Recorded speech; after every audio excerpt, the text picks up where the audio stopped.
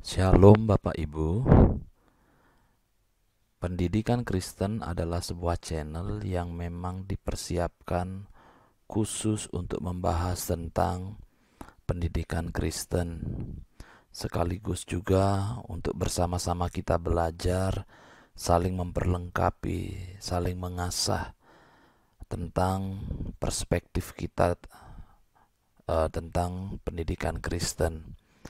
Nah, apabila Bapak Ibu merasa diberkati dengan ulasan-ulasan kami, jangan lupa untuk subscribe, like, dan share kepada rekan-rekan HD Taulan atau sesama guru-guru, orang tua Kristen maupun gereja, untuk kita sama-sama belajar tentang pendidikan Kristen, sehingga proses atau pelaksanaan pendidikan Kristen akan terjadi di keluarga kita, di sekolah kita, maupun di komunitas-komunitas Kristen lainnya.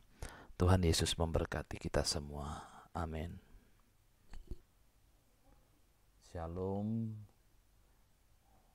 Pada kesempatan kali ini kita bertemu kembali dan kita akan membahas 8 seri secara berkelanjutan tentang bagaimana penyusunan sebuah kurikulum. Tema ini bisa saja digeneralisasikan untuk pengembangan kurikulum pada bidang pendidikan ataupun juga pengajaran di gereja. Perlu disadari bahwa kurikulum memiliki peran penting dalam sebuah institusi pendidikan, termasuk juga di gereja.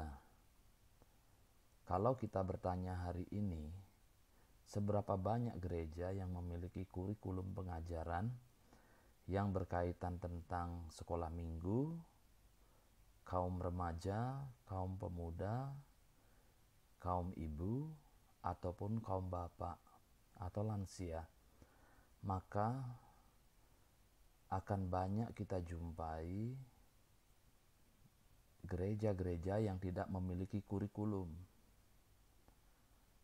Kurikulum tidak sama dengan buku. Buku bukanlah kurikulum.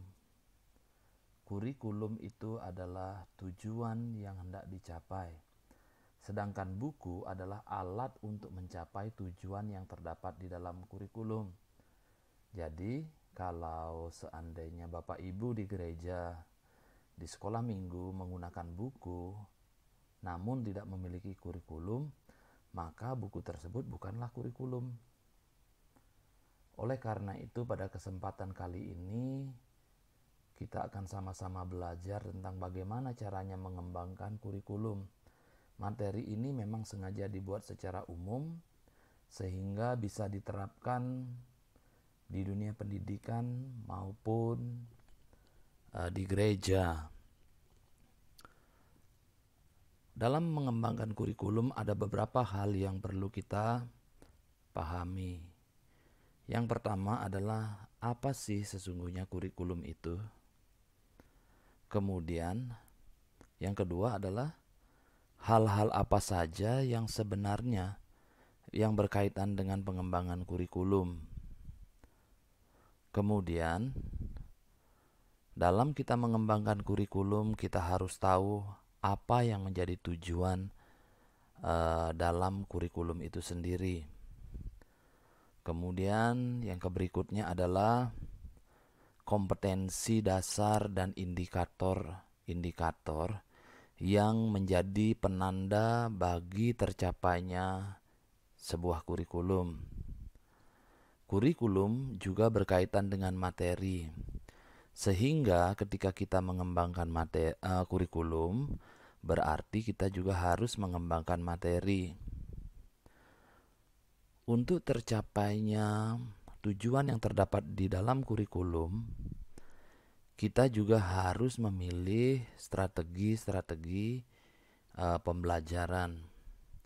Kemudian, untuk mengetahui apakah tujuan yang terdapat dalam kurikulum itu sudah tercapai atau belum, maka diperlukanlah evaluasi.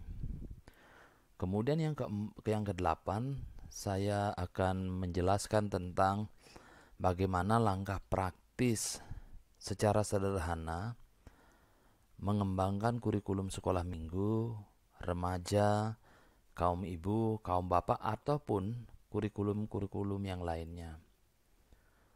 Nah, pada kesempatan kali ini saya akan menjelaskan tentang pengertian kurikulum.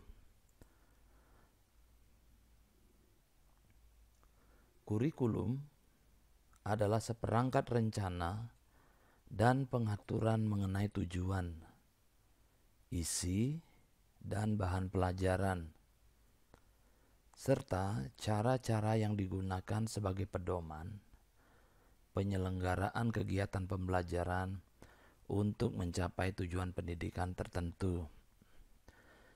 Pengertian ini saya kutip dari Undang-Undang Nomor 20 Tahun 2003 tentang Sistem Pendidikan Nasional. Nah, kurikulum ini tidak terbatas hanya kepada dunia pendidikan di sekolah saja, tetapi juga untuk di gereja. Karena dari definisi ini tercantum bahwa kurikulum itu bertujuan untuk mencapai tujuan pendidikan tertentu. Bisa saja seperti sekolah minggu kah, kaum remaja, kaum pemuda, atau yang lainnya.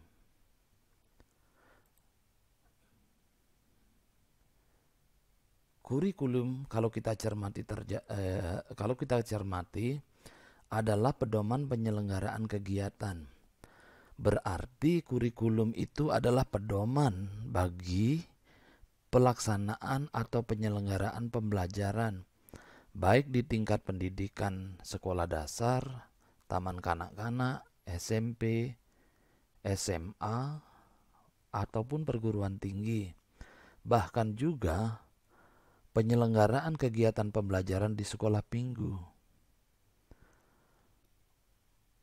Kurikulum harus dikembangkan untuk mencapai tujuan dari pendidikan di masing-masing yang saya sebutkan tadi.